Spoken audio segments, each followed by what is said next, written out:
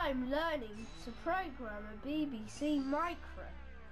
The teachers don't know how it works, but I do, and it's great fun. I even teach the other kids. One day, I will be a computer programmer. I did grow up and work for a semiconductor company, ARM, and now I'm head of IT in a school in Suffolk.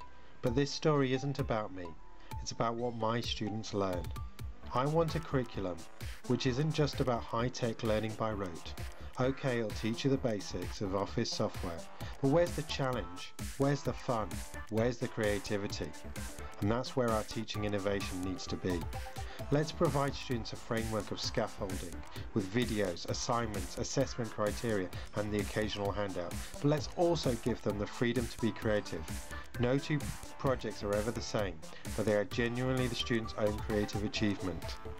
Software changes, programming languages change, but teaching children ingenuity and creativity is a skill for life.